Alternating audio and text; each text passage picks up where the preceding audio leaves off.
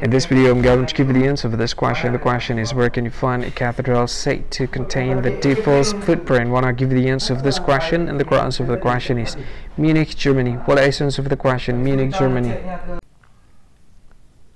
Hi, thank you so much for watching this video. If you find this video is very useful, you can help this channel to grow by subscribing this channel. Please this subscribe button and don't forget to like this video.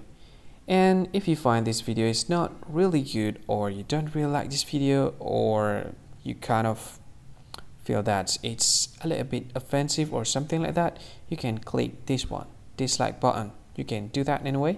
And if you want to share this video with your friend, you can share it by clicking this share button, and you can share it to any social media that you wish that is currently available at this time, like Facebook, Twitter, LinkedIn, and many others, right?